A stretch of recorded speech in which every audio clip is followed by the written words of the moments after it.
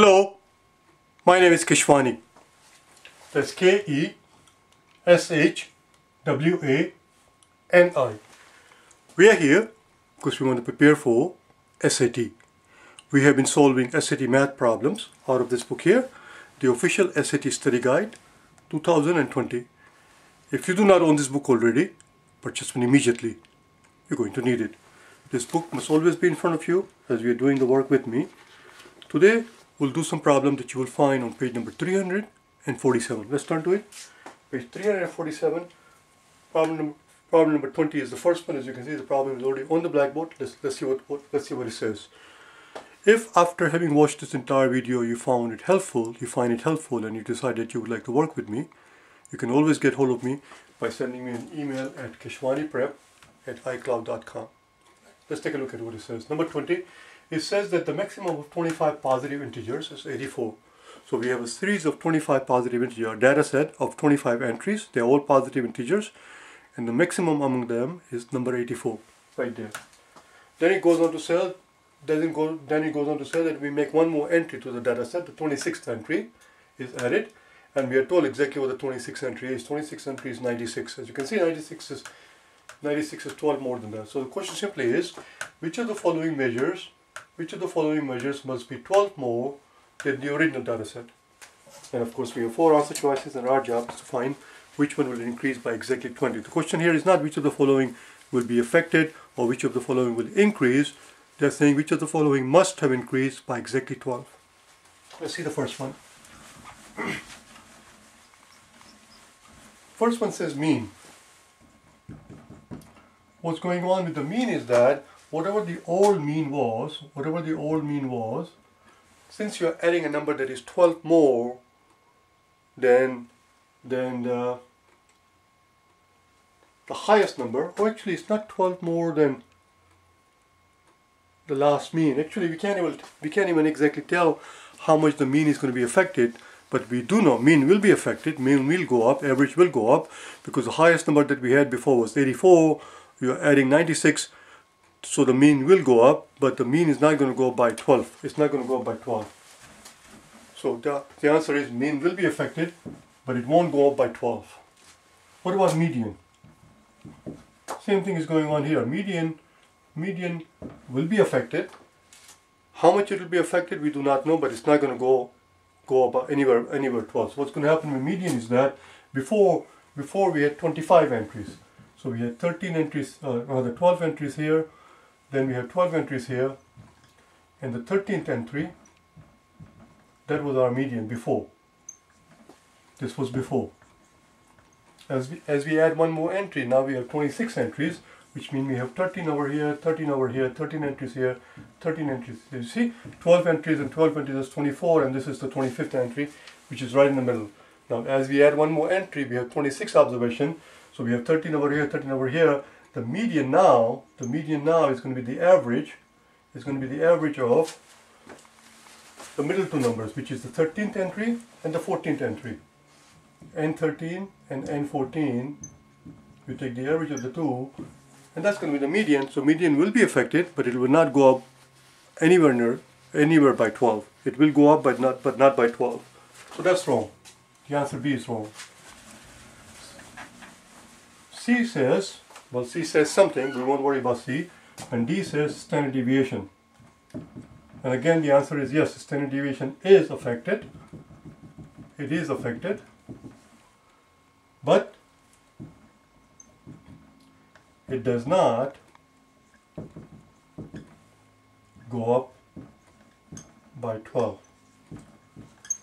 The standard deviation is affected because the standard deviation measures the deviation from the mean. And of course, this last entry that we made, 96, is 12 more than the highest entry that we had before. It deviates quite a lot from the new mean. So it will raise the standard deviation just by a little bit, but it's not going to raise it by 12. What is going to go up by exactly 12? What is going to go up by exactly 12 is the range. Range is going to go up exactly by 12. The new range is exactly 12 more than the old range. Let me show it to you on the top here. Here's the old one, old range. So we have the minimum entry, whatever the minimum entry was, all the way up to 84. The difference between the two was the range. The new range, as we add 96 as the 26th entry, the minimum does not change. The lowest entry that we had in the data is still the same, so it's still there, but now it's going to go all the way up to 96. The range goes up by exactly 12 because we are adding one more entry, which is 12 more than the highest entry that we had before.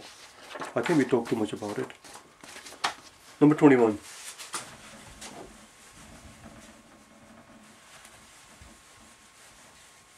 Number 21.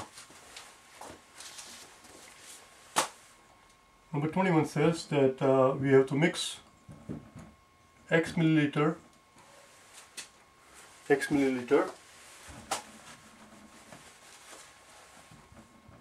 of 10% saline solution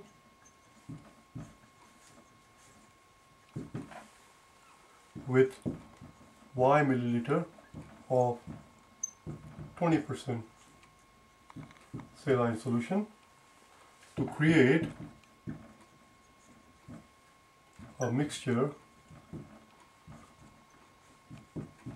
that is 18%. So we're gonna mix the weaker solution, weaker concentration 10% with the stronger concentration, which is 20%, and we want the final product, the final mixture, to be 18% strong. You can think of it in terms of cocktail, you can think of it in terms of orange juice and some other juice, whatever you want to think of. Do you understand? And here's the question. The question is, we are adding 100 milliliter of 20% is used. The question is, how many milliliter of 10% is needed? That's all. How many of 10% that we needed? And therefore the equation is very simple. We have, let's say, X milliliter of 10%, to which we are adding Y milliliter of 20%, and the final product has to be 18%. But the 18% that we have, how much do we have? How much solution do we have? Well, we have X milliliter of this one and Y milliliter of this one. There we go. Very simple, very straightforward. And we are told how much we have here. We have 100 milliliter of 20%. 20% was Y. There you go. So this is 100 milliliters. This is 20% times 100. That's how much Y we have. And we have we're mixing 10% of X. And we want 18% of X plus Y, but Y is 100. There you go. This is the equation you have to solve. Let's do it on the top.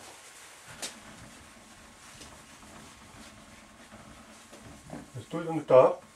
Now, if you want, I can rewrite the whole thing, or I can do it here. You see, this word percent that we see there, this word percent that we see there, this symbol of percent. Percent means, what does percent mean? Percent means out of 100.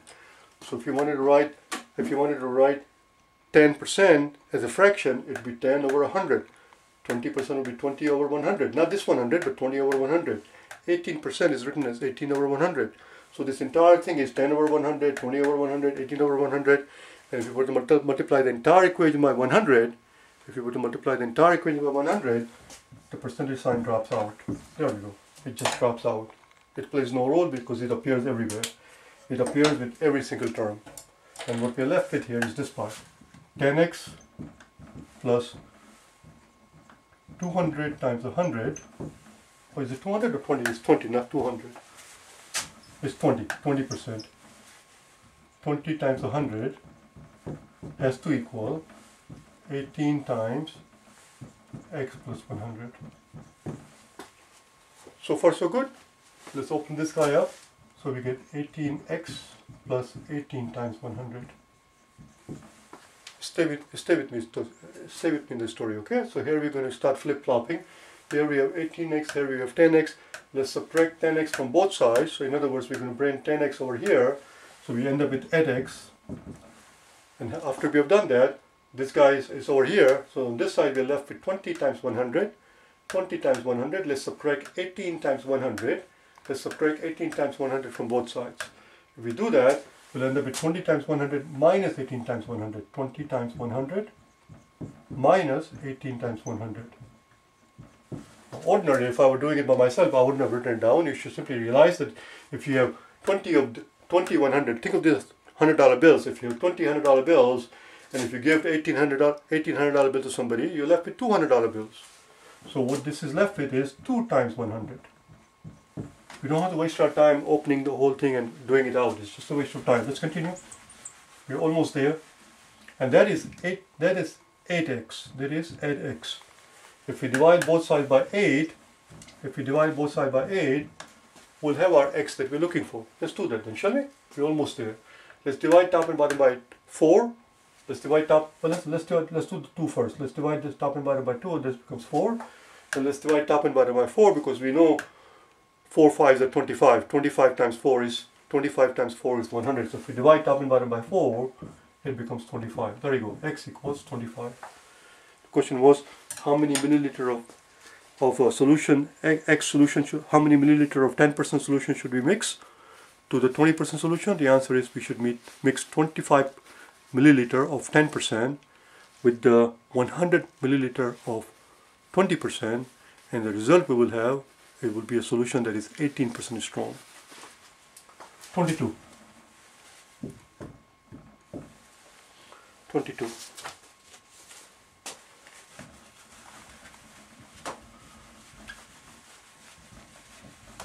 So here we are told that first year we have 30, and then each year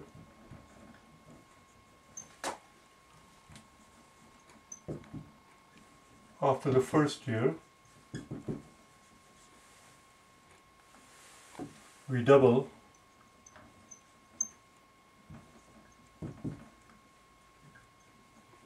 the previous number. Each year after the first year we double the previous number.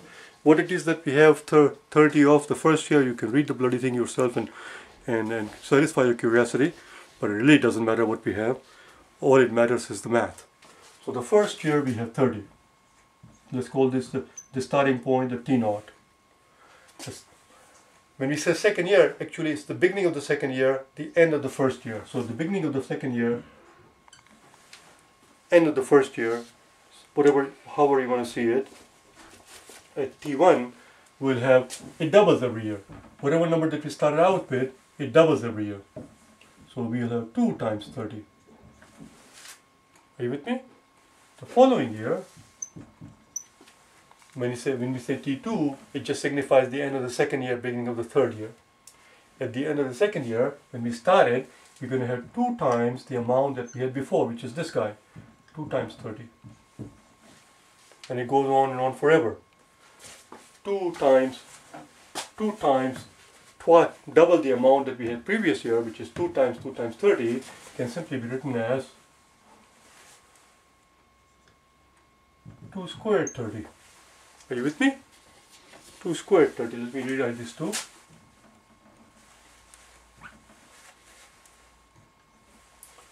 Two times 30 can certainly be written as 2 raised to 1 times 30. And 30 by itself can certainly be written as 2 raised to 0 times 30. You see the pattern? 30 times 2 raised to 0 for 0 period. 30 times 2 raised to 1, 30 times 2 raised to 2, 30 times 2 raised to 3, and so on and so forth. So for the nth year, we'll have the number that we started out with, 30 times 2 raised to n. And this is known as, well, let's look at the answer choices.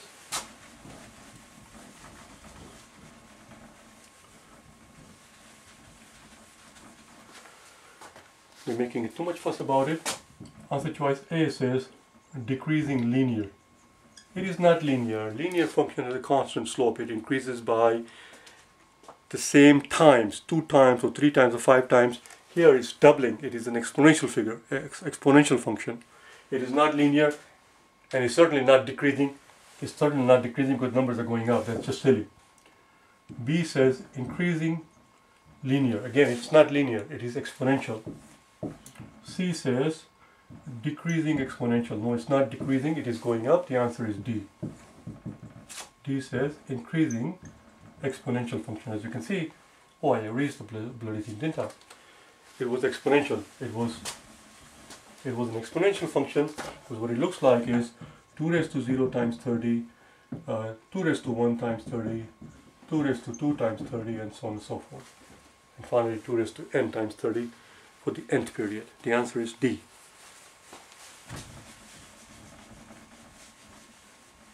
23. 23 says, 23 is a little bit more involved. 23 is a little bit more involved. It's going to take some work.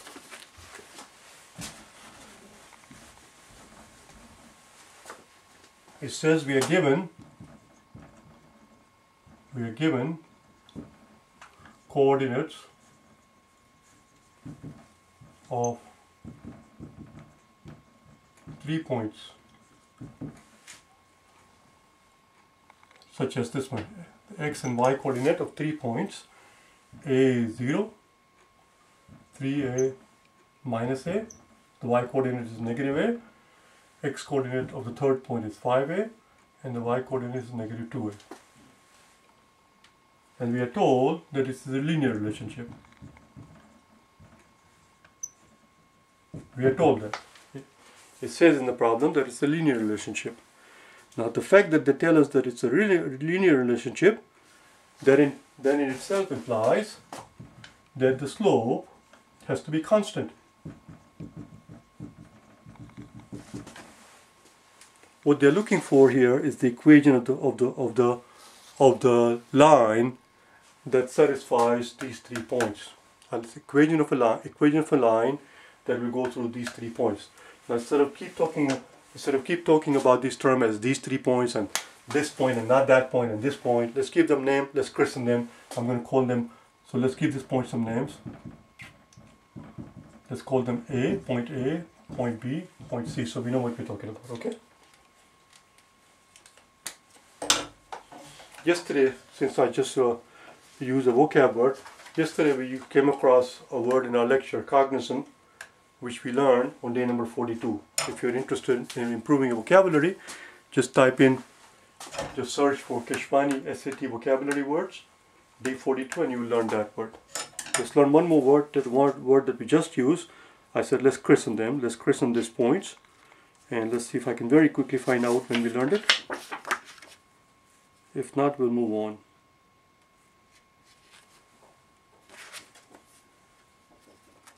Oh, there we go, day number 63. Day 63.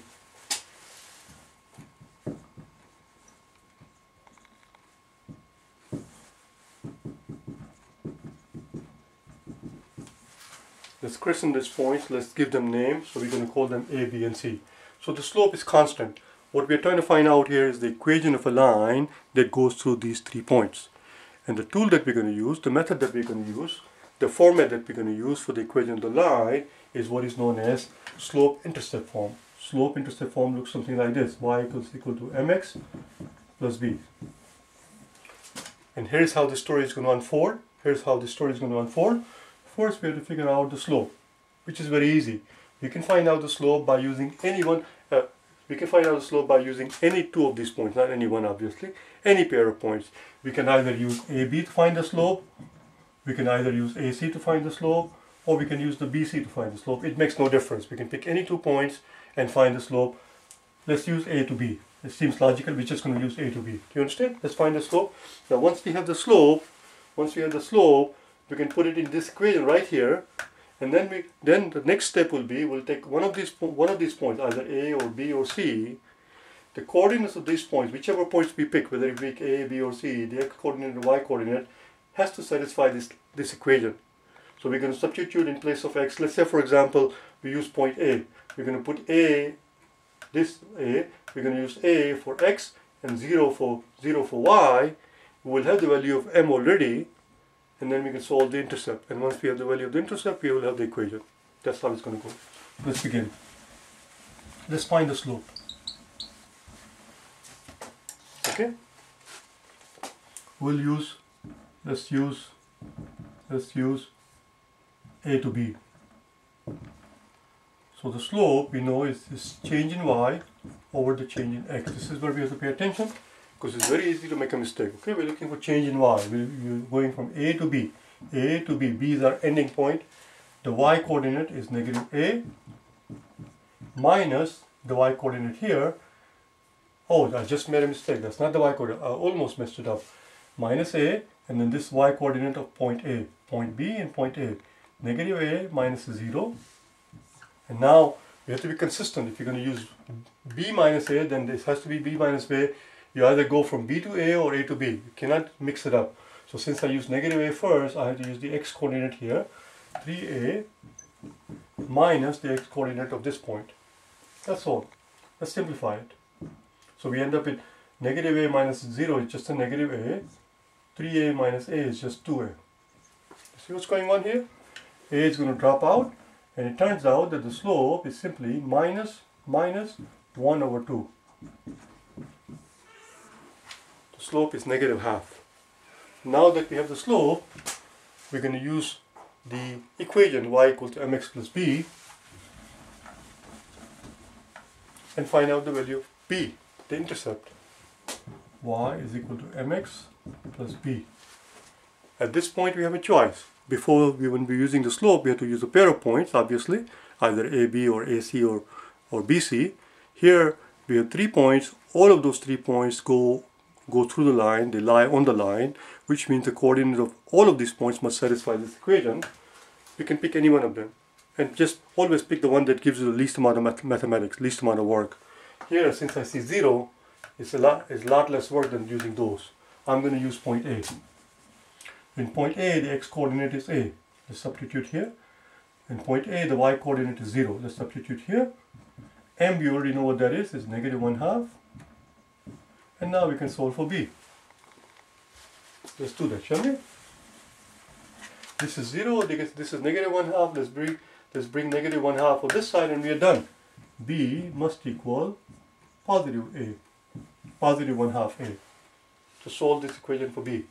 There you go. We know the B, we know the slope. We found out slope to be negative 1/2. I think it was negative 1/2. And now we can give them the equation that they're looking for. As I said, it does require a little bit of work. And that in itself should not be a surprise to us that this requires a little bit of work, because as we get higher in the number, the problems become more difficult. But we're almost there. So the slope-intercept form is y is equal to mx plus b. So y is equal to m, which is negative 1/2, times x plus b, which is positive 1/2.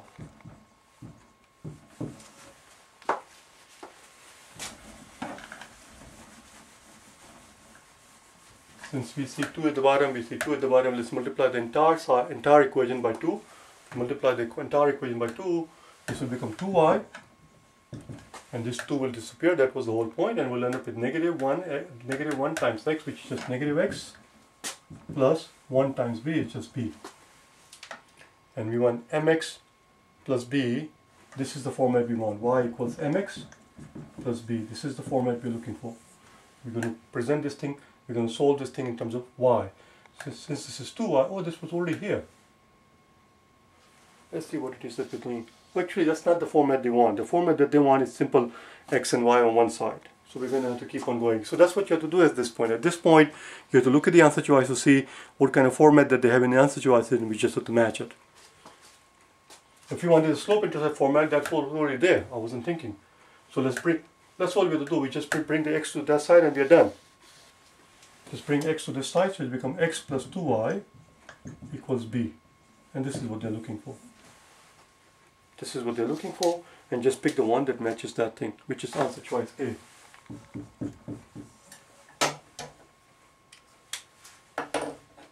And that was the end of that page. I'm not going to start a new page today. We'll meet again tomorrow. We'll pick up from the next page. We'll pick up from where we left off. Alright? If you wish to get hold of me, as I said, send me an email at keshwaniprep@icloud.com. Explain to me in the email what it is that you're looking for. That you're looking for a tutoring, whether you're looking for the help in math or English grammar, which is the writing part, or vocabulary, whatever it is that you need help with. Alright? Bye now.